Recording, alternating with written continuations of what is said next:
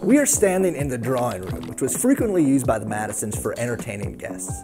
The striking appearance of the room, as well as the elaborate furnishings, are quick to catch your eye as you move through the mansion. An astute commentator of her day, Margaret Boyd Smith, once described the room in 1828 as having the appearance of a museum of the arts. The room saw many notable guests through the years, including frequent visitors Thomas Jefferson and James Monroe. The room has many artifacts that reflect some of James Madison's most significant accomplishments, including his work in helping secure religious freedom, the drafting of the Constitution, and his two-term presidency. The work of some of the most well-known artists of the period is seen on the walls of the drawing room.